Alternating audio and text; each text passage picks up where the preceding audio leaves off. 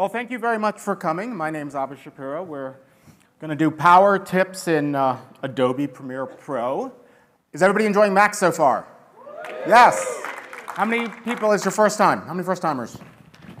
Oh, that's awesome. That's awesome. This is the best conference I've ever had the opportunity to speak at, over 25 years of speaking. It's a lot of fun. Make sure you go to Sneaks. Make sure you go to Bash. Make sure you talk to the people who have been to Macs before, because they are eager to tell you all the tips and secrets you need to know. Okay? And the other thing is just to have fun. So we're going to try to do 75 minutes of Premiere tips to get you fast-tracked, just so I have a sense of the experience level in the audience, an audience of 400 or 500 people. How many people here are relatively new to Premiere, maybe using it a year or less? Okay. How many people have been using it like 2 to 5 years? A lot of you. That's awesome. It's a great application. How many people are really long-term, hardcore, 5 and plus? That's great. How many people raised their hand 3 times? So this is great. So let me tell you a little bit about what we're going to do today. And it's just going to be a lot of tips and techniques. And first of all, I want to thank you for coming to take this class. If you like it and you want to tell your friends who are new to Macs to come take it, I'm doing this session again on Wednesday. And as I said before, the idea is we're going to show you some of the best trimming and keyboard shortcuts and ways you can optimize your system. It's full of power tips. And just to give you an idea what a power tip is versus a tip, and I will explain that for a specific reason, in that we have people who've been here for a year. If you've been here for a year, you've waited too long for this class. But people have been using it only about a year.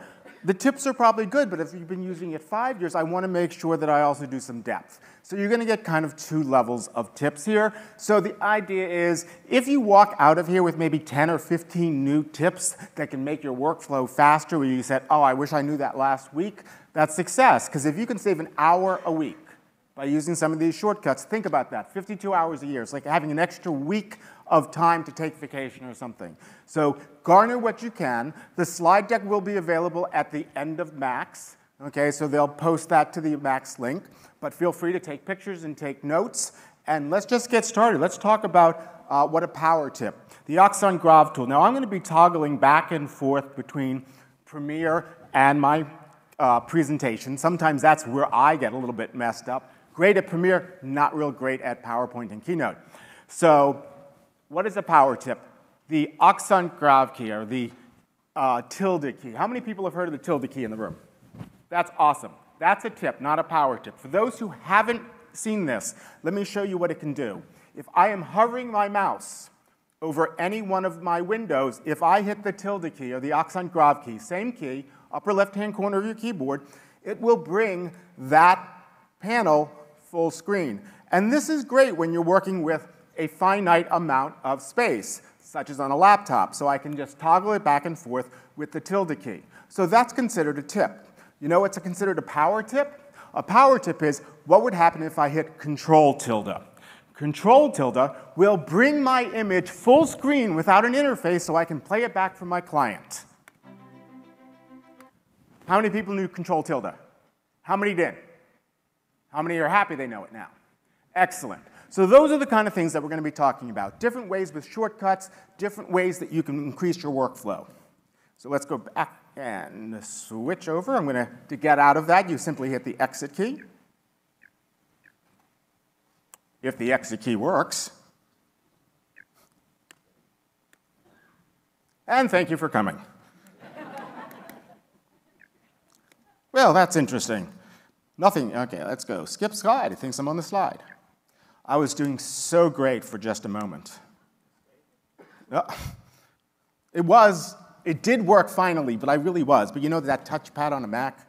Oh, well. OK, so here we are. We're back again. Switch over to my slides. And we're back in business again. So Control tilde, for those who want to know that, is full screen. OK, here's some other things. And I'm going to maybe skip some of my slides. I have a lot more slides than we can cover in 75 minutes, but I'm going to post all of them as we go through. So for instance, a lot of times when you're editing, you have your playhead and your cursor, and you want the playhead to jump to the cursor. So this is kind of like a power tip for a more advanced user. So you can control this. I'm going to go ahead and hit hide. move that over. And if you want to create any kind of a keyboard shortcut, now let me kind of explain what's there, because I saw a couple people kind of wondering what was actually going on. So I'm going to switch over to here, go to my keyboard shortcuts. And I was just teaching this on a PC earlier, so now I'm switching back my brain to a Mac. Here we go. So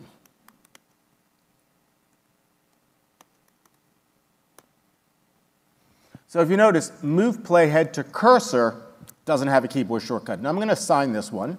I'm going to use the function key of, I'll just use the numeric key of 1.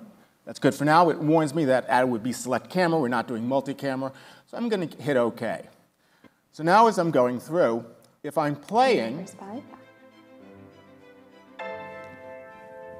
now I saw some confused faces. My playhead is not where my cursor is. My cursor can be over here, so I can scroll anywhere I want. If I hit that 1 key, come on, you can do that. This is just kind of tricking me out here. Hit the wrong things. That one thing threw me off. I'll catch my, my groove again. Yeah, we're going to skip that. I'm going to come back to that. That was threw me off there on my own notes. Okay, so let's go back to something that works a little bit smoother for me, and that's smooth scroll editing, another change you can make. So if we look here at the way Premiere works, if I'm playing to the end of my timeline, and I'm zooming here to my timeline, I'll be going back here. And when you play, and if you notice, you play, it gets to the end, and then you have to wait. I also play the piano, and I teach. And it jumps, and it keeps playing. So if I want it to follow, I'm going to go into the preferences. And under the preferences, under playback, there is an option, and it moved it on me, is the option to turn on smooth scrolling, which you go down once, and there we are. So the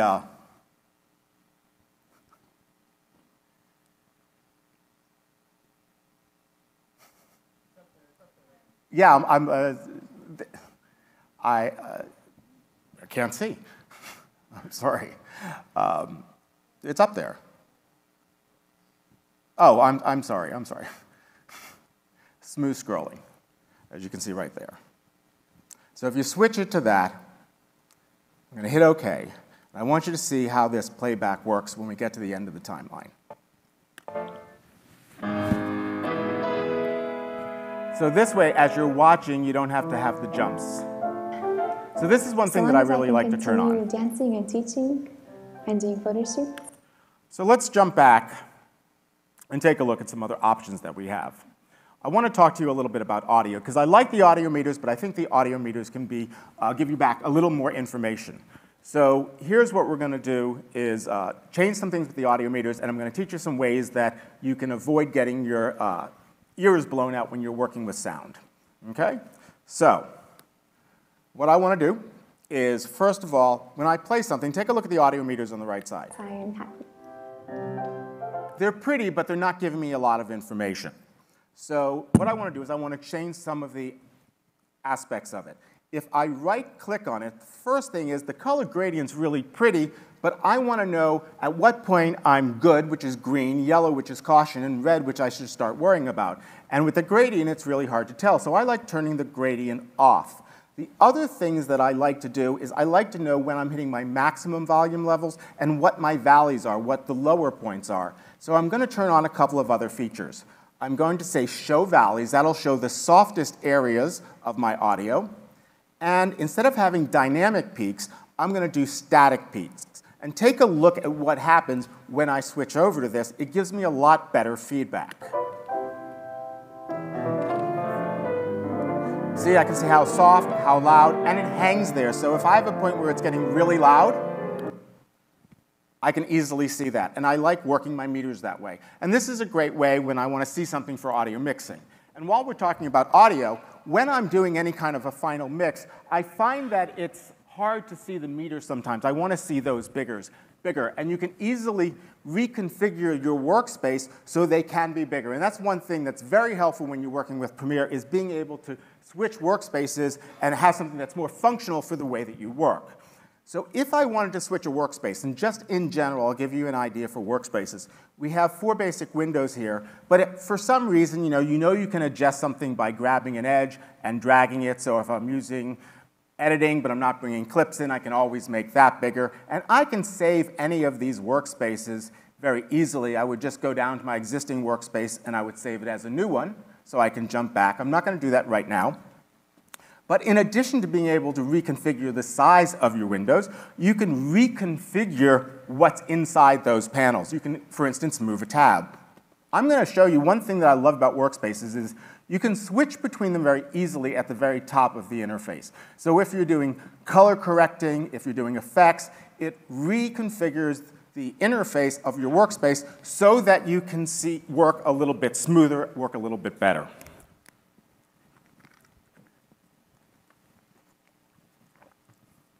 The other thing is, once you have switched these, you'll notice that I'm going to adjust this, and I want to get back to where I was. All I have to do is go to any workspace that I'm in and simply double-click on it. It gives me the option to return to that workspace. So that's really kind of nice. But now let's say I want to switch, or I want to format it the way that I like it. I can grab any panel and move it. So for instance, if I want my media panel to be in the upper left-hand corner instead of being next to where my project panel is, I can drag it into that window. And when I drag it up, I have a couple of options here. If you notice, I can let go of it in the middle of the interface, and there's a large purple square, or I can drop it on any of the edges on one of the flaps, and I get a different result. If I drop it directly in the center, it just adds that tab to the existing panel. If I grab it, and instead of dragging it into the center, I grab it and drop it onto one of the flaps, it will create a separate panel. And then I can save this. So that's really nice. And I configure things whether I have 2 screens, or if I personally like the way that I set up my audio or my color correcting, and then I can save that. So that's just kind of the background for what I want to show you, which is the audio meters. And I'm going to reset this back to the default. And what you can do is, instead of leaving your meters here, you can grab the meter. It's kind of tricky to grab this one little section. You have to hit just the right spot.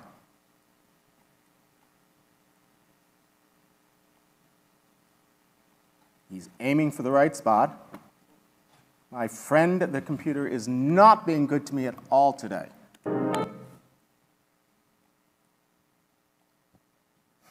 Not the right spot at all.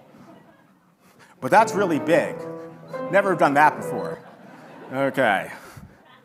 We'll go back. We'll give it one more shot. We're going to use the trackpad here instead of the mouse. Worked beautifully yesterday. There we go. I think I'm dragging it. I'm going to drag it and put it right up here on the flap. Aha, that worked. And now let me go ahead and reconfigure this just a little bit. And now, when I'm editing, I can do playback and really see what my meters are doing. So, of course, once I get this successfully moved, I do save this as a workspace because you saw how hard it was for me to get there. But it does allow me a lot of flexibility. I'm going to go ahead and return back to my basic workspace because I want to talk to you a little bit about just some basic keyboard navigation. And then we'll jump back into the slides and I'll support that because it seems like the slides hate me and the Premiere will like me a lot better. So, for those who've been using it for a while, I know a lot of people do dragging and dropping versus keyboard shortcuts. Personally, however you are successful at editing, if you get paid to edit something, you're an editor. You don't have to be purely keyboard. You don't have to be purely mouse, whatever stylistically works for you. The good thing about Premiere Pro is there's like 4 or 5 ways to do everything. The bad thing about Premiere Pro is there's 4 or 5 ways to do everything. So you don't have to know all of those ways. But I want to show you a couple of ways that may be faster for you if you're dragging things around or you're not taking some of the keyboard shortcuts that are really very useful to your best advantage. So we're going to talk about just navigation. And this works out really well whether you're in the preview monitor, the program monitor, that would be your source or your destination, or even if you're looking at clips in the browser. So the way you want to navigate anything is you want to be able to, first off, the space bar is your starting and stopping. You don't want to necessarily always be looking for this play button. It reminds me of my VCR, and I have to go home and change it back from flashing 12 to flashing 1 because of the time change, but that's a whole different story. And so what I want to do is the spacebar will play. And I'm going to bring the volume down because that way you don't have to, you can hear me and I'm not competing with the music. So if you put your right hand on the keyboard, they naturally fall in the following keys. With your thumb on the spacebar, your 3 fingers in the middle are J, K, and L. J will play backwards. L will play forwards.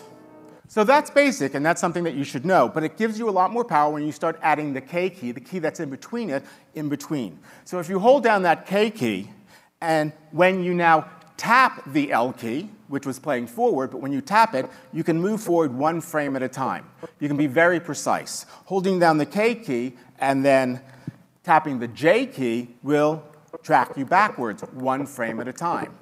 So that's great. So now J, K, and L, you can navigate. Step at a time, play in normal motion. If you choose, you can hold down K and L, another way to attack this, and it's going to play forward in slow motion. And actually, this is a slow motion clip, so let's go back to a basic clip here, all the way back to the beginning. So K and L, playing forward in slow motion, and J and K at the same time, rewind in slow motion. So now you can play step at a time, slow motion, normal speed. You can also fast forward and rewind. And all that's required to do that is multiple taps of either the J key or the L key. So if you double tap the L key, you'll play forward or fast forward. And if you triple tap, it plays even faster, and you can even quad tap to really very quickly skim through a clip. So multiple taps on the J key for fast rewind, multiple taps on the L key will bring you to fast forward. Now, where the power really comes into play when you're starting to edit is usually you're marking ins and outs. So, you know, the keyboard shortcut for in would be, what do you guess? What do you think it is? It's not a trick. I, and the keyboard shortcut for out? O. So they're right above J, K, and L. So if I'm navigating through my timeline this way, and let me go ahead and load a clip into my preview monitor. We'll take one of these dancing B-roll clips and just double-click to load that in. So normally I've seen people, you know, they're scrubbing through, they find the in, they find the out. What I want to do is I'm going to find the spot. I hit the I key, marks an in point, play, or double tap. There's my out point. And now I'm ready to bring it into my timeline. And I can bring it into my timeline using either an overwrite edit or an insert edit.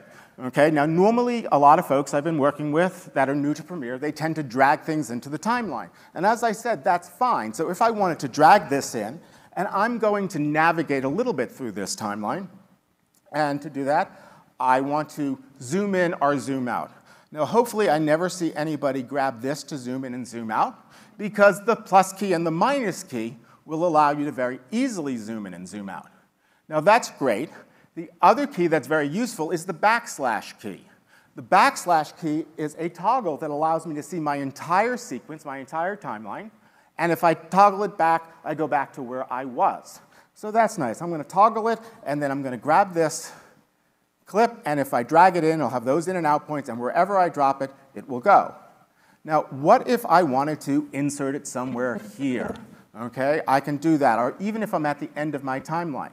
Well, I can do that with the keyboard shortcut that's directly below J, K, and L, and an overwrite edit would be the period key. I haven't had to move my hand. J, K, and L are 3 in a row, I and O are right above it, and comma and period are right below it. Period gives me an overwrite edit. So if I go over here, and this is my spot, and I want to point something out that's a little confusing for folks that are new to Premiere, as well as some folks that have been using it for a while. And those are the little blue buttons that you see to the left side of the actual sequence. There's 2 sets of them, okay? You have one set over here, okay, and then you have one set here on the inside. And people are like, I'm not sure what each of these do. So what they do, or what they're telling the computer to do, is anything on the left side is related to clips you are bringing into your sequence. So if you're bringing it anywhere into your sequence, that's going to affect it. The ones on the inside affect anything in your sequence. So when I hit that period button, and I'm going to just go to the end of the timeline so you can see it, it's going to put that clip on V1 because it's coming in to V1. So watch what happens. Go into V1. If I wanted it to come into the second track, I could click it there, or the third track, so I can target where I want things to go. And this is very, very useful because maybe I cut my basic show, and then I want to bring in all my B-roll onto V2, and I don't know how to switch it, and I have to drag it, so this is more functional. I just set my target track to V2 and just throw in all of that B-roll. And you can see here, if I press the period key again, it goes on that next row. And I want to point out the difference between the overwrite and the insert while we're here. So an overwrite will replace the clip. As a matter of fact, let me do some destructive editing here, and we'll go back to earlier on in the show, and maybe I'll put it at the very beginning. And here's a great keyboard shortcut. How many people here work on a laptop? Okay? There's no home or end key on a laptop, so it's hard to go back to the beginning of your show. Okay? One thing that you can do is the up and down keys will jump you between edits, and the left and right keys will jump you back and forth one frame at a time. But if you have a full keyboard, you can hit home and end. On a laptop, if you hit the function key and the left arrow, it will go home.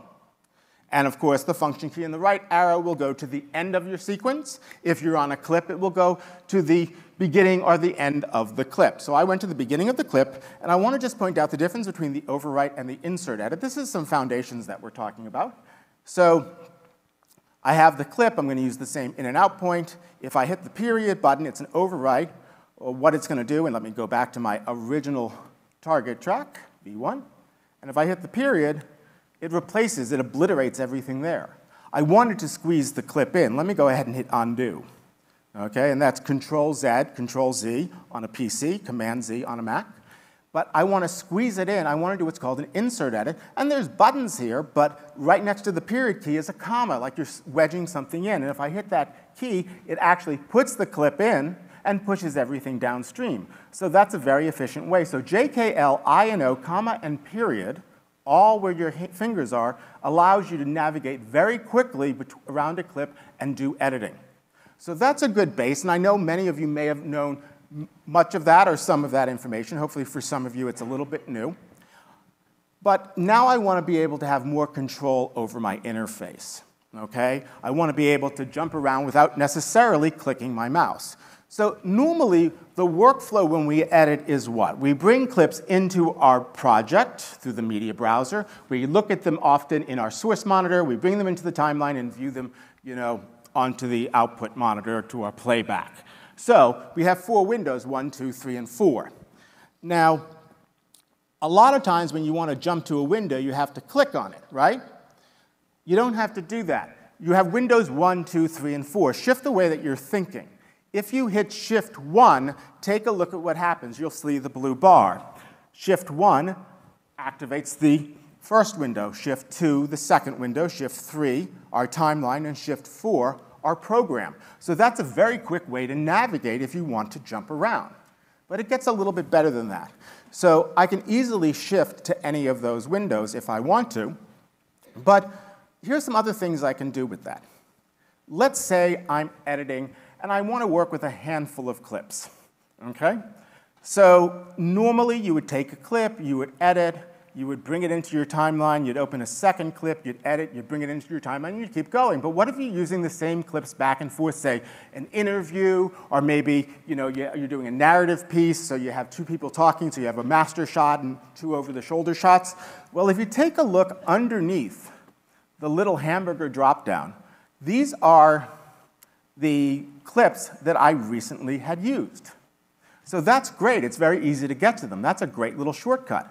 Okay, I can easily switch between those. But let's go that one step further. Okay, so if I wanted to, I could switch here. But let's say I'm going to clear all of them out. Okay, I'm just going to close all of those. And so we don't have anything here. Actually, I want to close all. There we go.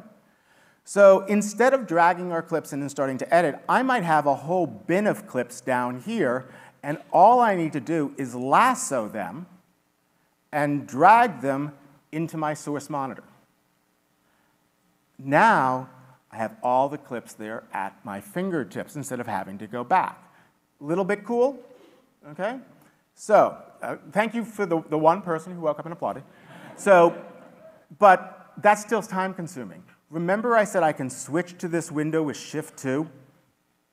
If I keep tapping Shift 2, I can switch between all of the clips there that were available to me. And I can very quickly mark in and out points and use J, K, and L in my timelines. Good, I got a second person. Good. I only have 398 more to go, and we'll be successful. So that's a great little thing with the Shift 1, 2, 3, and 4, other than activating your windows. The other thing where Shift 3 is useful is how many times have you been playing along, and you were, say, in this window, and you go here and you click on this window over here, and as soon as you click, it moves your playhead exactly where you don't want it to be because it was perfectly aligned. Well, that's where Shift 3 really comes into play, because I can activate that window without accidentally moving the playhead. So that makes things nice again. Anybody here have multiple timelines open at the same time? Yes, we do. Let me open a couple of other timelines. I'm going to switch back up here, open up just a couple of sequences randomly. So I have 4 here, one's completely empty. But if I use Shift 3, which gets me to that window, and I keep tapping it, guess what it does? It toggles between all of my open sequences. So if you're jumping back and forth between 2 open sequences, it's really easy not to have to keep clicking and figuring out what your tab is. So that, again, is another really useful way to increase your workflow.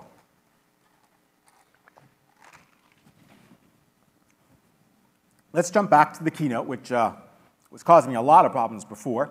And we're going to talk a little bit, I want to talk about something that has to do with sound. So one of the things that is always a challenge to me when I'm editing, and I'm going to open up a folder of music. So I'm going to double click to open that up. I'll use the tilde key to bring that full screen. There's only 2 cuts here. But when you bring in music and you start listening to it, does anybody ever get like their ears blown out because it's so loud? Absolutely. Because when they record the music, they record it as close to 0 dB as possible, so when people play it, they don't have to turn up the volume of their computers and whatnot. There's something you can do to adjust the volume of the clip before you bring it in. You can adjust the gain or how loud this is before. So one of the things that many of you may know, I'm going to go ahead and bring this a little bit smaller, hit the tilde key, is if I'm listening to a clip in my timeline, you can keyframe it and whatnot, but I can also select a clip, and if I hit the G key for gain, it brings me to this dialog box where I can adjust the gain or set the gain. I'm going to use set gain, and I can go, you know what, I want it 10 dB less. I want it minus 10 dB. Now, before I hit OK, one of the things that you may be curious about is what's the difference between set gain and adjust gain. If I hit set gain, it is finite. It will get rid of any keyframes if I've keyframed the volume levels. If I hit minus 10, it goes to minus 10. If I hit minus 5, it goes to minus 5. If I hit minus 5 again, it stays at minus 5. So it goes to that absolute number. Adjust gain by is relative to where it is. So if I go minus 5, it gets 5 dB lower. If I go minus 5 again, it's now a total of 10 dB lower. And it will keep the keyframes. So that's one thing you can do to just make things louder and softer inside. But what you can do is before you bring in music, you can select your entire folder of music inside your project panel. And then if you hit the G key, and this is what I do, I go set gain to minus 20. And now all of this audio is 20 dB softer when I bring it in. So if I bring this into my program, and I'll go ahead and just bring in one of the clips, I will use the keyboard shortcut of a period to bring that in. And let's go ahead. And one of the things that tricked me up, and sometimes tricks everybody up, is it didn't go in. And I'm wondering why. So a lot of times you go, OK, I did an insert edit, I did something, but it's not activating. And if you notice, the problem is I don't have the target track live. Okay? And this can work with you and work against you, but the key is once you know how it works, you can always have it work with you. So now if I hit that period key and let me move my playhead a lot closer in, it brings it into the timeline, and I'm going to play it. And now I'm not blowing out my ears, and I can start mixing the music. So the takeaway is, before you bring in your music, just lasso everything inside your music folder, hit G for gain and just set your absolute value to -20, and now when you bring it in, life will be good. I do see a hand there. Yes, the question was, does that work the same for video clips? So all you're doing, yes, you're controlling the audio level. So let's go ahead and look at a video clip. We will hop up one level. We will select one of these video clips, and I'm going to bring this in twice. And I'm going to grab one of my interview clips because we'll have some good sound there. Well, not necessarily good quality sound because I'm using these to fix audio. So this is the level, and if I hit play, at the moment, I'm really enjoying Photoshoot. It's pretty overmodulated. So again, have it selected, hit -20. Well, probably for audio, I think I can probably get away with about -12 for the narration. And now when I bring this clip in, and make sure I had that selected, I'll just do it this way. Undo, I keep moving things around. I think this was the one that I just worked with. Backslash. Companies starting from last So month. you see before she was So it's peeking out. interesting to see So if you know that your audio is all low, shh, bad audio. If you know your audio is low, you can bring it up before, bring it up afterwards. And you can also do this inside of your sequence. And this is really powerful because there's other ways you can leverage the gain control. So here's an important strategy when you're editing. A lot of times when we first start editing, we'll just throw things and the audio lands where the audio lands. But if you strategically place like all of your voiceover on track 1, and all of your interviews on track 2, and all of your music on 3, and all of your sound effects on 4, then you can select that whole track. So if, for instance, I'm playing it back and somebody says, you know, I like it, but the music's a little bit too hot in the show, I can select just the music track, which would be track 3, hit the G key, and bring it down relatively, okay, by maybe 3 dB, which is half the sound volume. Okay, so being organized and structured is a great way of getting to be having more control in your edit. So, for instance, one of the things, and I'm going to zoom in here, is we look at our tracks. I have A1, A2, A3. So I have my voiceover here. So if I want to select this track, I can select everything using a keyboard shortcut, and selecting all the tracks happens to be the keyboard shortcut of A, or I can lasso them. And then once I have all of those selected, I can simply, and we just want the single one, so we'll hit the V, undo, Shift A. There we go. Deselect. Now everything's deselected. That's going me backwards. We'll just do it this way. Oh, I know. I'm sorry. I was zoomed in, and that's why I wasn't hitting things right. So go back, select all these audio tracks.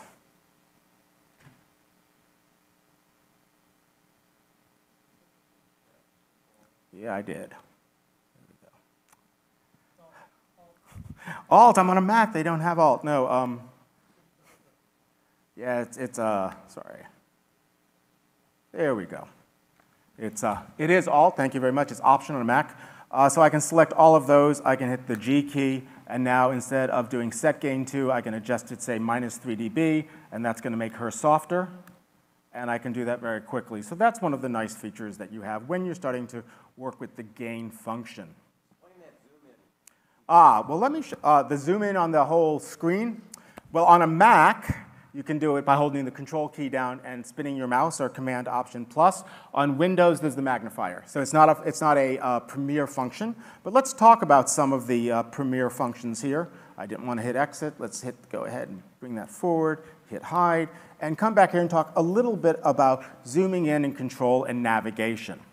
Okay, because that's really important. Now, we talked at the very beginning, or I talked, and hopefully you listened, is you can zoom into your sequence. And I'm going to bring this full screen with the tilde key. And let's go ahead and bring that home and get rid of these extra ones. I'm just going to delete that. So we have our window.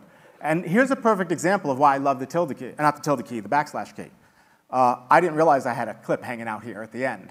But that backslash zooms me in and zooms me out. And I can tell you there have been times I've exported a 1-minute commercial, and it took forever. And then I realized that I exported 15 minutes because I threw something like 15 minutes down my timeline. So silly me, but please learn from my mistakes. So let's talk a little bit about getting around and navigating our timeline. As a matter of fact, I'm going to mess this up just a little bit. Okay, I put that about right there, and I know I'm stepping on that, but that's okay. That's not what I'm really going to show you. So first of all, we know zoom in and zoom out is plus and minus, okay? But there are times when I want to be able to make my individual tracks taller and smaller because maybe I'm working with video, maybe I'm working with audio. And of course, one of the things you can do is you can easily, grab the edges here and bring it up. And I say easily because it's really not that easy. But there are ways that are alternative ways that you can do that. So for instance, if I hit Alt plus and minus, it makes just the audio tracks bigger. Okay? And if I hit Command or Control on Windows plus and minus, it makes just the video tracks bigger. So I can very easily control what I'm doing. And then, of course, if you hold the Shift key down, you can also use your mouse to make these bigger. So these are all very nice ways to do things, and I can also do individual tracks. But most of the time when I'm editing, I either want to see things kind of big, or I want to see things all-encompassing to see where everything is. I either want them big or small. So the Shift key is where the magic comes into play with track heights. Shift plus will make them all equal at a certain size, and Shift minus will make them nice and thin. So this is what I do a lot when I'm editing, and I'm going to hit the tilde key to bring it back down. So I can, if I'm editing away and I want to see everything, Shift plus, I go through and it's like, oh, I need to see all of my tracks without changing my resolution, I can hit Shift minus. So Shift plus and Shift minus are really useful ways of being able to control how I'm viewing my tracks. So that's one of the things that's really nice. Let's talk a little bit more about some of our navigation options. And I'm going to hit Shift plus so you can see what's happening. So I'm going to go through here, and if I wanted to jump to the edit point of a clip, I can use the up and down arrows, and that will jump me to the previous or next clip's edit point, so I don't have to move my mouse, and it hits it precisely. So I'm going up and down, and it's stopping at all of my clips, but it doesn't seem to be stopping at this one here, which is on the second row, and I'll bring this so you can see everything, and it's not stopping at the beginning. Okay? So the shift, the up and down kind of works, but it really is working because I want to tell you how it's thinking.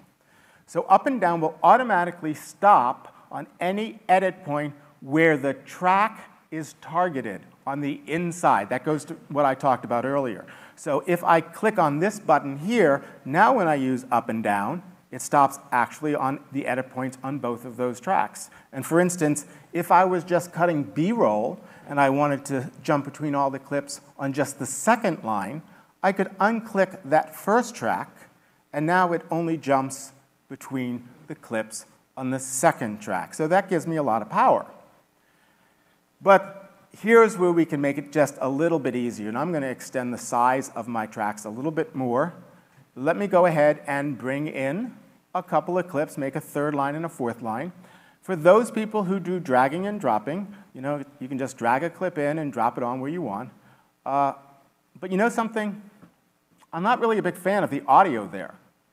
I brought in the video, but I don't want the audio. So how many people have brought in a clip, and then they have to figure out, okay, I lock all my tracks, and then I delete this, and then I unlock my tracks, or maybe I figure out that there's an unlinking button. First of all, let me undo that. When I drag anything in, if you choose to drag, you don't always have to go from the main picture. You can drag these little icons here. Okay? So that's video only, and that's audio only. So if I only want the video, I can grab that, drag that in, and now I just have the video, and I don't have to worry about going through all those steps. So that's great for dragging. I'm going to undo that again. Okay?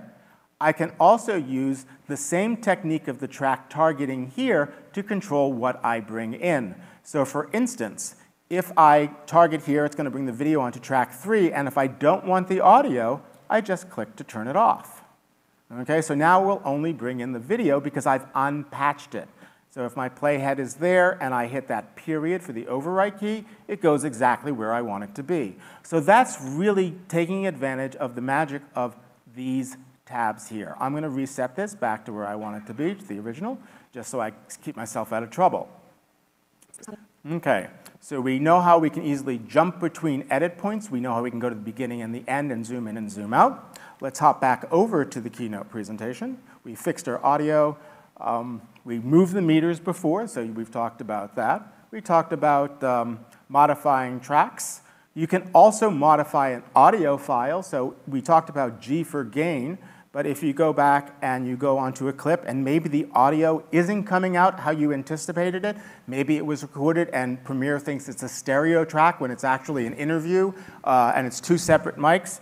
If you take any clip, whether it's video and audio or audio only, you can right-click on it and you can modify the audio channels before you bring it in. And when you do that, you can choose, and let me go ahead and zoom in here so you can see a little bit better. Okay, is this mono? No, maybe it's stereo, or is it dual mono? So you can tell it exactly what type of file it is, and now it will split it or bring it back together if it's been interpreted wrong because of the way it was recorded. So you can also get to that by hitting Shift-G in your keyboard shortcuts when you select a clip. There we go. That's a quick way to go to it without having to go to the drop-down windows. Shift-G, G for gain, just like you use to make something louder. We talked about the JKL. We talked about the order of work, 1, 2, 3, 4. The important thing is Shift 1, 2, 3, 4, because that way it works really well. Now, this is something else that I really like about this, and I didn't tell you about this earlier. This happens to me a lot. I know it happens to other people in the room. You lose your project. Maybe you've closed it or you've moved it somewhere. You don't know where it is. And the nice thing about this, I'm going to hit reset here so I can intentionally close this. So we're going to close this panel. So how many times have you not been able to even find the project panel? It's like, I don't know, it's moved here somewhere, or maybe it's off and it's below the drop down to the right. No matter what, when you hit Shift 1, it will bring that right to the front, so you don't have to waste time looking for it. And that's really, really useful. So sometimes if you've lost a window, that Shift 1, 2, 3, and 4 will bring that window into play. There's a couple of other windows that I use a lot that I like to use these keyboard modifiers. Okay? Get to the question in just 1 second. So things I do a lot is effects and effects control. Effects gives me the list of the effects that I'm working with, and effects control allow me to modify them. So a lot of times when I'm editing, I very quickly want to toggle back and forth to find things, and I don't want to click and search and whatnot. So if you hit Shift 5, it will bring you to the effects control tab of looking at your clip, and Shift 7, ignore Shift 6, will actually open up your effects tab. And all of these shortcuts work great no matter what workspace that you're in. So if I'm working in my effects workspace where everything is in different places, once again, Shift 5 will jump me to my effects control tab, and Shift 7 will jump me to my effects so I can quickly find the effect that I was looking for. And yes, there was a gentleman who had his hand up.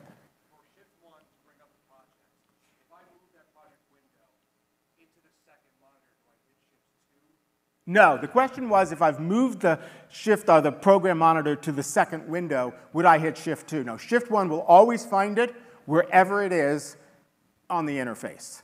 And one of the other things is if you have multiple projects open, I know some of you do that, it's a great way to toggle between the two projects. So Shift 1 will actually take you between 2 open or 3 open projects, just like Shift 2 took you between all the clips, and Shift 3 took you between all of your sequences that are open. Good question. Thank you very much. Okay, let's see what amazing notes that I have that I'm kind of skipping and not skipping. I'm just doing it a little out of order because I think this was working better. This is actually one of the nice features that a lot of people don't use, is first of all, when you import, and I'm going to reset my windows, again, back to the default so everybody knows where to look. When you bring things in, you should always bring them in, and I want to clean this up over here. Go to my media browser.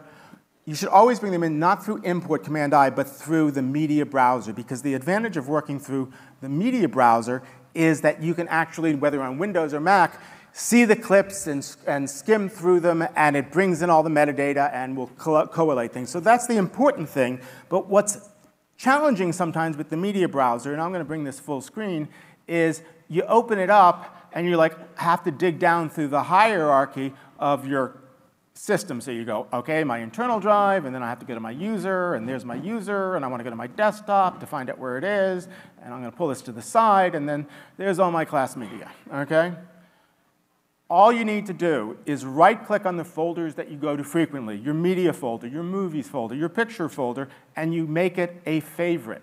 And once you make it a favorite, you'll never have to dig again because it will always be available to you in the upper left corner, in the top part of your interface. And you can pop right there and I can say, oh, I want to find all the media that's on my desktop. And you can click on that, and you can immediately dig into your folders. So that's a really useful, shortcut to create that ultimately saves you time. So it's better to take the 2 or 3 minutes to do it right the first time, and then forever you can easily find where your media and everything is stored. I see a hand over there to the left. Yes, sir.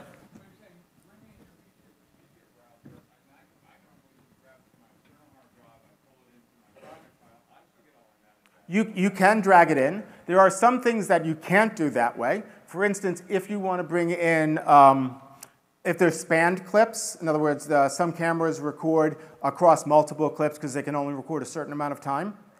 So it depends on the camera. If it's just a QuickTime movie, a lot of times you can drag them in and they work just fine. What I do see is I see people who are used to using the traditional way of import, Command-I. And when you import, actually, it will work, but it doesn't bring it to the best advantage. Additionally, I don't know if anybody here does time-lapse. Anybody here do time-lapse, any photographers? So you have, 400 images. So if you need to bring those in, there's a setting. I've seen people bring it in, they bring them in, and they go, each one is 1 frame long, and then it just takes forever. It's a lot of work. So what are the secrets with time-lapse is, whether you're in the media browser or through import, there's a little checkbox that says import as image sequence. Again, this is great for graphic designers who might be exporting out an animation. So if you say import as an image sequence, it will bring it in and it will look just like a movie clip, and you can just hit play and work with it like that. And that's really the secret, but the trick is checking that one box, which is in the media browser under the little hamburger or drop-down menu, and that gives you import as image sequence. It is critical that numerically you don't have any gaps, because it will stop the image sequence if there's a number that is missing. Let's jump back over here. I'm talking about what I'm doing. You can see I'm jumping. But another thing to do with the media browser is that you can actually have multiple media browsers open. So you can say Window. Of course, I want to go File, Open new browser, new media browser. I'm switching between applications. My brain just waiting. It's good to know that you guys are patient. New media browser panel. So I click that, and now I actually will have 2 media browsers. I'm going to bring this over here. And the nice thing about having 2 media browsers, and I can nicely take advantage of my favorites, and I'll go over here under favorites, and I'll just do Dance Overview Edit, is I can easily, I'm going to bring this full screen by hitting the tilde, is if I want to bring in clips, I can just have those open, go back and grab the clips and drag them over. So I don't have to keep switching between locations. So maybe I have some in my external drive, and I have that media browser open. I created a second one, and I have also some on my internal drive. So instead of always having to switch back and forth, I just have 2 media browsers available to me, toggle back and forth between them, and just grab the footage as I need it. Well, I find that is really helpful. Let's take a look at another way that we can enhance our workflow. And I'm going to jump back into my project. I'm going to hit tilde. I have no idea right now where my project main file is, but I know if I hit Shift-1, it will find it for me immediately.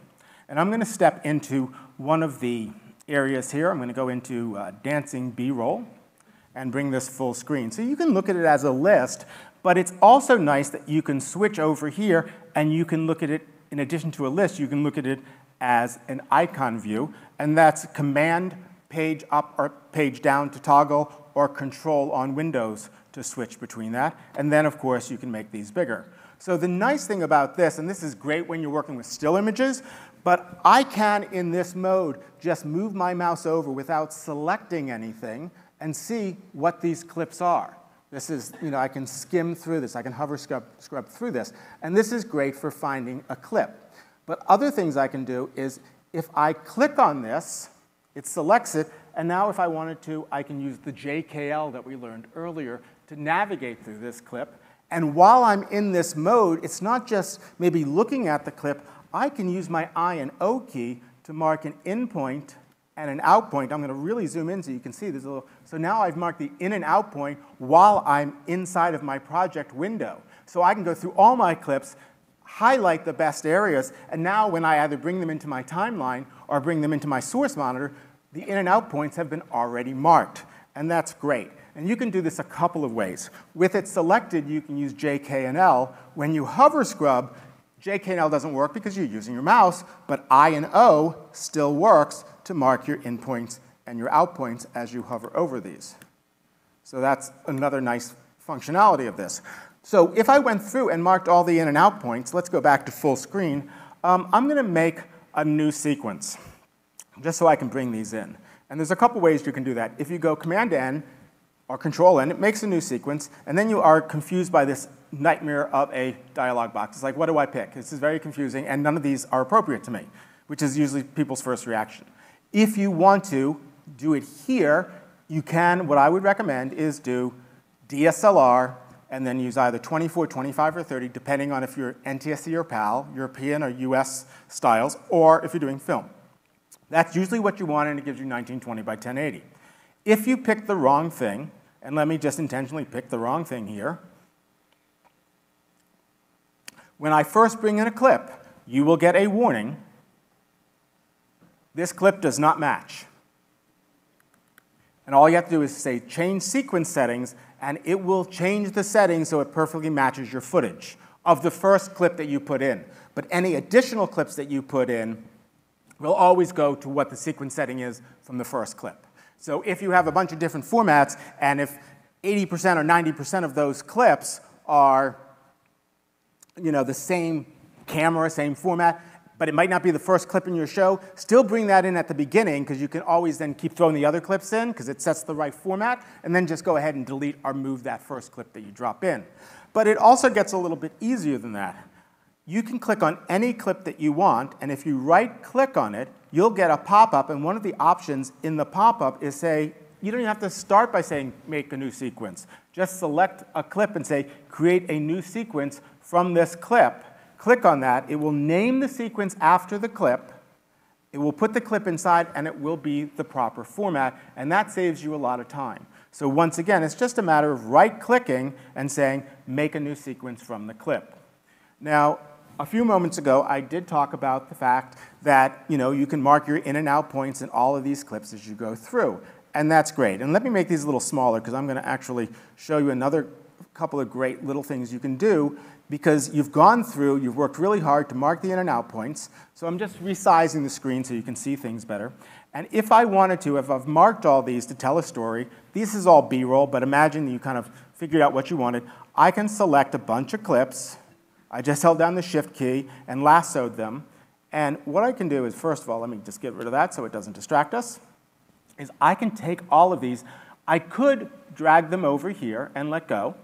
And they're going to put all the clips in with the right. Let's see if I can zoom back and hold down the mouse at the same time. There we go. It will put in all the clips with the in and out points that I already marked. So it's a quick way to kind of set things up. But it will put them into a numerical value, or basically A to Z, or 1 to whatever. So I'm going to hit undo. You can see it brought all those in. As a matter of fact, let's make sure our audio is tracked right there, because I had moved it before. I'm going to hit undo, bring those back out, and just make sure that my audio is live here. I'm going to bring in one clip. There we go. There is no audio on these clips. This is all B-roll without sound. Okay, which I could have known because there's no icon there that says there's sound. Okay, so here's another trick that you can do. I can select the order that I want these clips to go into my timeline, okay, by holding down the Command key on a Mac or the Control key on Windows and just select them in the specific order that I want them on the timeline. I can then drag those down to this little icon right here. And what this will allow me to do is when I let go, I get this pop-up. And it says, automate to sequence. And it will put them in. It gives me the option to do it sequentially, so that's alphabetically or numerically. But actually, I want to put these in, right up here, selection order, sort order, which is alphanumerically, or selection order. And what this does with it checked is it will allow me to, the order that I clicked on them is the order that they go into the timeline. And that's really a game changer. And I can say use the in and out points if it's a still, if I'm using markers, and I can even have it put in transitions, which is great if I'm doing a slideshow very quickly. And this is one of the great things about slideshows that you can fix.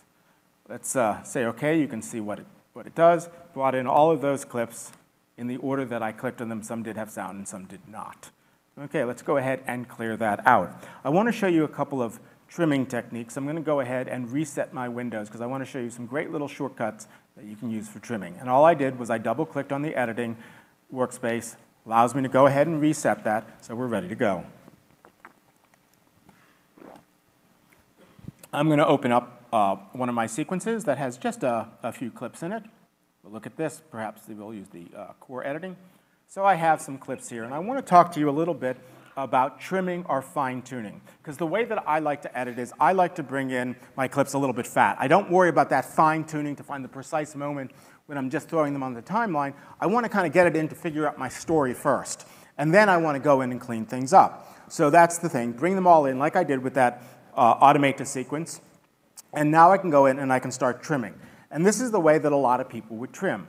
They would want to get this little piece off, okay, and so they want to trim off from here to here. So they go in, they switch over to the razor blade, they cut this. This might look familiar to some of you. You're going, yeah, I do that. And then they switch to the V key or the arrow, they select it, then they delete it, and then they bring this back, and they're good to go, and then they do that again and again and again. Way, way, way inefficient. I'm hearing sounds. Oh, you agreed. Okay. I thought you were revolting. I didn't know. I mean, not revolting, but, you know, I was like kind of crazy. As I do things, I like to kind of throw some of these side tips in. So let me go ahead and clean up my windows. There we go. We have the music. So let's say I want to edit this. There's efficient ways of doing it. It's called the trim. There's trim edits and there's ripple trims.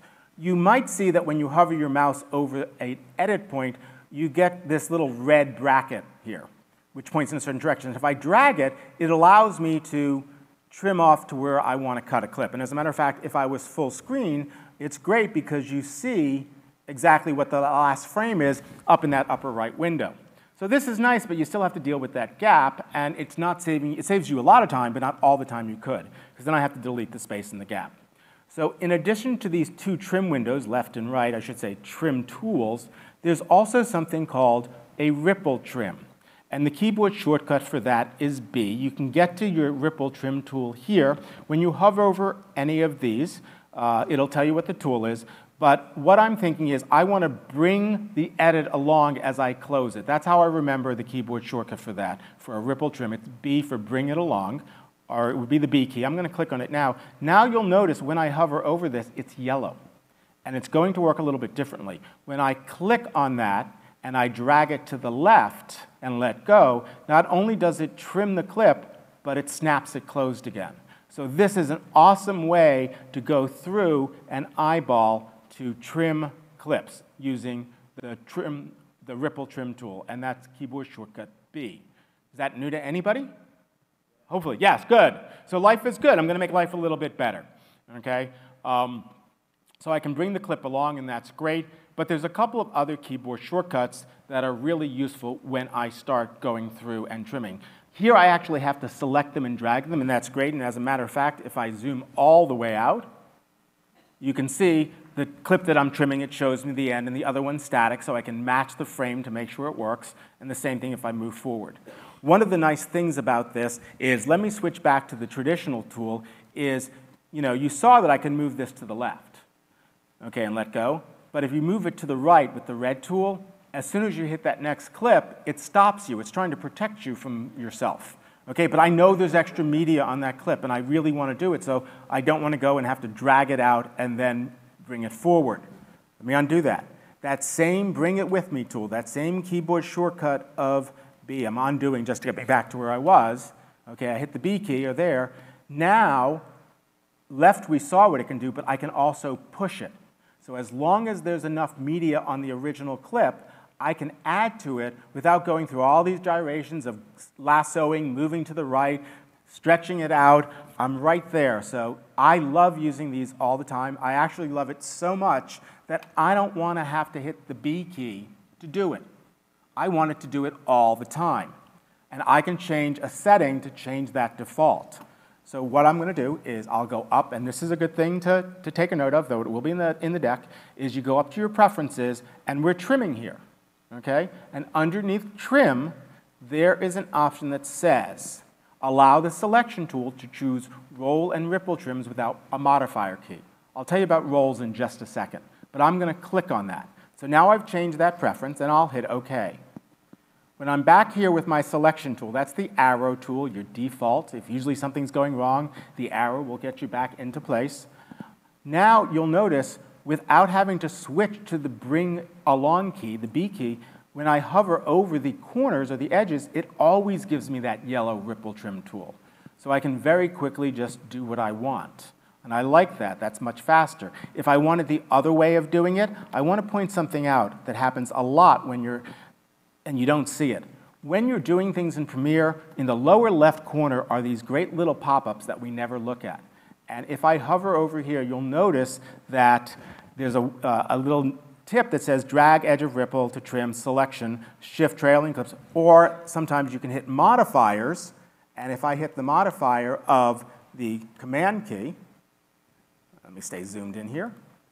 So my default is now yellow, but if I hit command, I can get back to the regular old trim tool if I need it. So I still have full control, so it becomes much more efficient. But I also now have easy access to something called the roll tool, and the roll tool is really powerful because what it allows me to do is change the actual edit point by changing the out point of the first clip and the in point of the following clip. Sometimes you want to move it a little bit, that everything's good, but maybe you want it to hit on the beat of a music.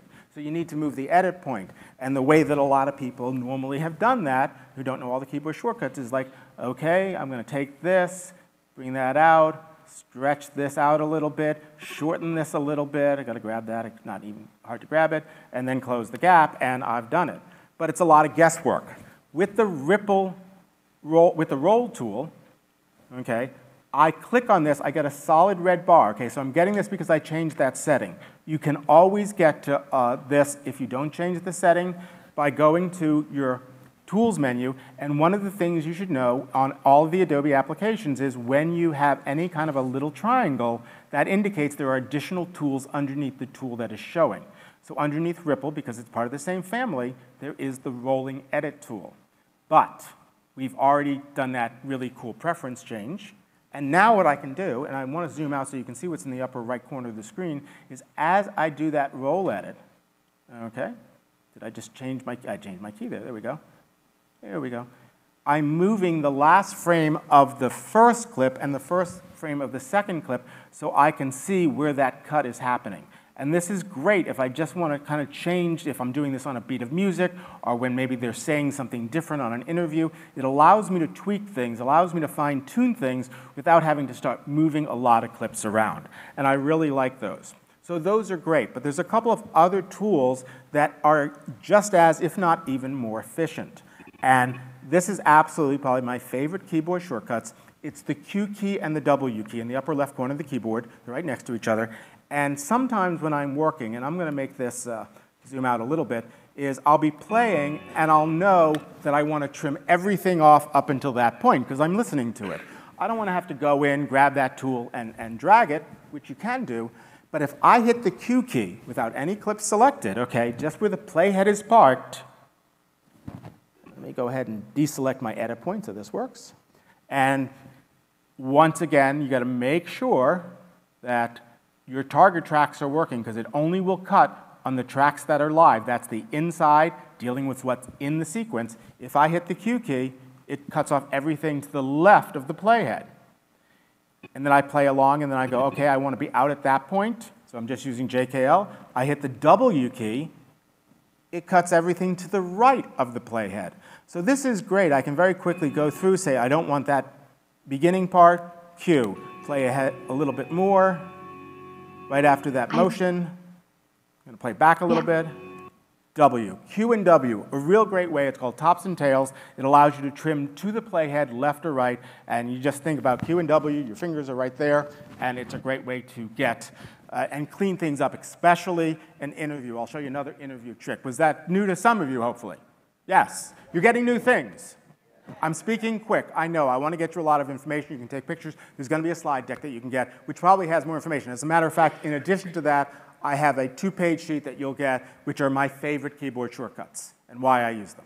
Okay, so I know this is a fire hose of information, but I also realize some people knew half of the keyboard shortcuts and some people knew none of them. Yes, sir?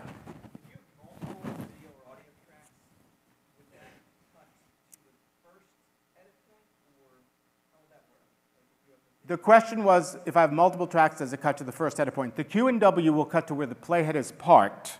So we'll cut all of them to where the playhead is, no matter what, as long as that inside blue buttons on those tracks are lit. So that's how you can, and that's really where people, that's one of the things that's hard to get, but once you get it, it's that aha moment, and that's one of the great things about it. So, just keeping track of our time, we have 10 more minutes here in this session.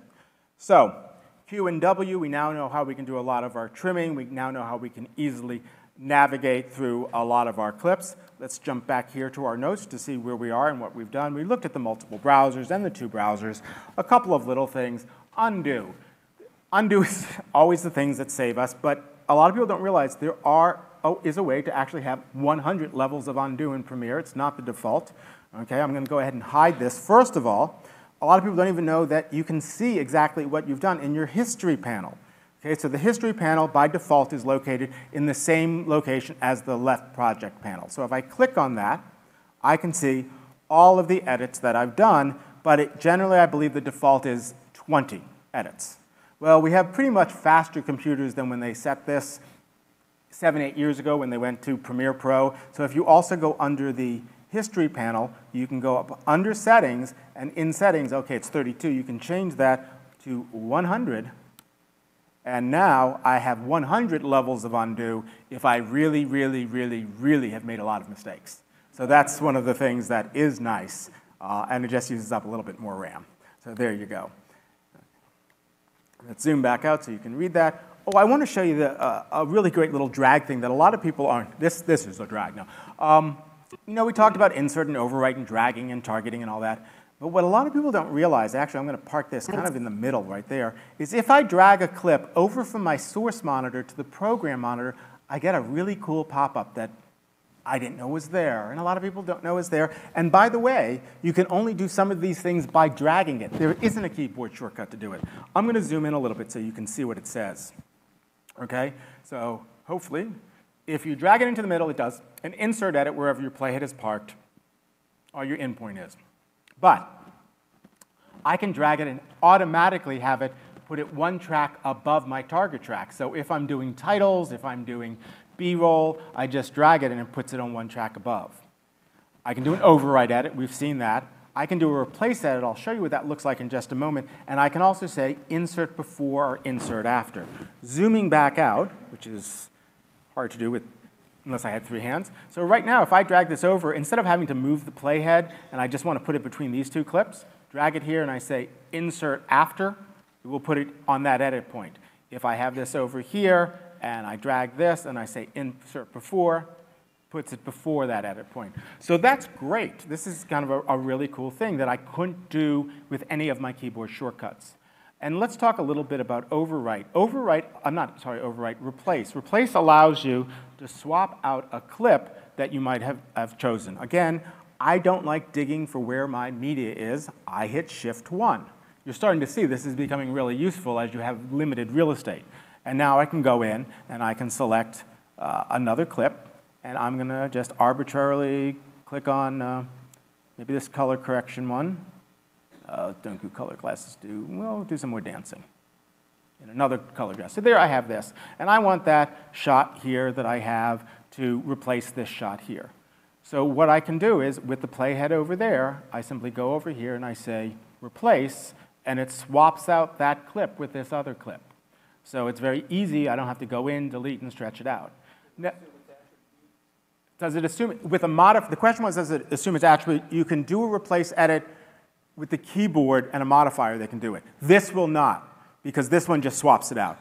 But if you drag, so a replace edit, you can drag a clip on, and then if you hit the Alt or the Option key, it'll do a replace, and then I think if you do Shift Alt Option, I'll check on that, you can do it replace underneath, and it will maintain its filters, plugins. Okay? But that's a really nice thing. Now, by default, it will when you swap something out. Did I just swap it back? I guess I did. Is this clip might be longer or shorter than the other one. It matches from the endpoint of the first clip to the endpoint of the other clip because, you know, it doesn't want to change the duration of your show to mess things up. But one thing you can do is you can do what's called a slip or a slide edit to change the timing. Okay, so if we go over here, and I'm just going to scrub through it, she jumps and does this great leap, but I really want it to be not this part of the leap. If I look at the original clip, let's see if I can scrub. There we go. I want to catch her right in midair. Okay? So I could go back. I could try to change the endpoint and guess, but no, I just wanted this to go in, and now I want to adjust the timing of the in and out point of the clip in the timeline. Okay? What I really want to do is I want to slip the in and the out point simultaneously, so instead of seeing her jumping at this point in the leap, it's this point in the leap. And what you do is you do what's called a slip edit. And the slip edit, the keyboard shortcut is Y, but there is a little button for it. If we go over, and it's funny, I never remember what the click is because I always use the keyboard shortcuts. But if you go here under, I believe it's here under the slip tool. So it's the Y key. I think that there's two clips on the side, and I'm adjusting the one in the middle. So with that, and this is the way people have done it. I'm going to just show you very quick. This is not the way to do it. You know, they would go up, and then they would stretch this out, and they would stretch this out, and they would hope that it fits and brings it in. Okay, we don't do that. I'm going to undo that all the way. If I hit the Y key, the slip tool, now when I click on this, take a look at what I see in the upper right-hand window. I see a breakout of 4 images. Upper left is the end of the first clip. Upper right is the end of the beginning of the third clip. Those aren't going to move. But as I move my mouse back and forth, I can see the beginning and the end of the clip that's in the middle. This is a slip edit, so I want to pick it up just as she leaps in the air. And then I let go of my mouse, and when I play that back, I have the leap that I want. So that's a slip edit, and it's really powerful. It's the Y key. Complementing that, and then I'll be wrapping up, is something called a slide edit. A slide edit is very similar to a slip edit, except maybe I have the timing right, but I really want to have that clip happen a little bit earlier or have it later. This is great for like if you have a reaction shot or cutaway of two people talking and the person's nodding their head, but you want them to nod earlier or later. So what's happening inside that middle clip is exactly the part of the image you want to see. You just want to happen earlier or later. So instead of slipping it under, you want to slide it up and down, and underneath the slip toolbar, or the U key, which is what it is, if I click and hold, you can see this, is the slide tool. Okay, that's the U key. And I think the U, it's not pointing between them, it's looking at the two sides. I try to remember based upon shape. And what I can do here, when I have that selected, is when I click on it, and I move this left or right, look at my interface, it changes. The top 2 little pictures are the frozen beginning and end of her leap. The ones on the left and right are the last frame of the first clip and the first of the third clip, the first frame of the third clip. And I can move it down and let go, and as long as there's enough media, I can easily slide it up and down the timeline. And the important thing is I'm doing this because I don't want to change the duration of those 3 clips in my timeline. So I don't have to worry about making the timeline longer or shorter. Slip and slide doesn't affect the duration of your show, just the relationship of those 3 clips. And the way that you can remember this, and this is something that how I remember it, if it's winter, you're not in LA, you're walking on ice, and you slip, your feet go up in the air and your butt lands on the ground. You are physically in the same place, but a different part of you is touching the ground. You've slipped, okay? If later on in the day, you're walking on the same ice, silly you, and you slide, your feet are still on the ground, but you're in a different location. So a slide allows you to move a clip up and down, and a slip allows you to trim underneath. And those are just some of the hidden things, or not so hidden things, that will make your editing a lot faster and a lot quicker. But the JKL, the I, these are some of the things that once I forced myself to really stick to those keyboards, especially that Shift 1, 2, 3, and 4, which may not have seemed really cool when I first told you about it, but did you see how many times I used it to find where I was without having to hunt? So with that, it is now 2:15, and that was a boatload of information. I want to, if you have any, I'm going to give them my contact information, which is kind of crazy. If I can go back to the, here we go to our keynote, and let's just hit go home. This is the class. You'll get, I will upload this as well as some other information in this slide deck, just give you some hints, as well as a 2-sheet, all my favorite keyboard shortcuts, so that should be available to you after Wednesday. I think after Max ends, they will upload all the presenters' things. So if you heard something and you didn't quite get the note or didn't quite take the picture, feel free to reach out. I get a couple hundred emails a day, and like this week I won't check anything until Wednesday. So if you had a question or concern, feel free to badger me, send a second email a couple days later, because sometimes it just drops off the bottom, and I can hopefully reference some of your questions. Thank you very much. Enjoy the rest of Bash.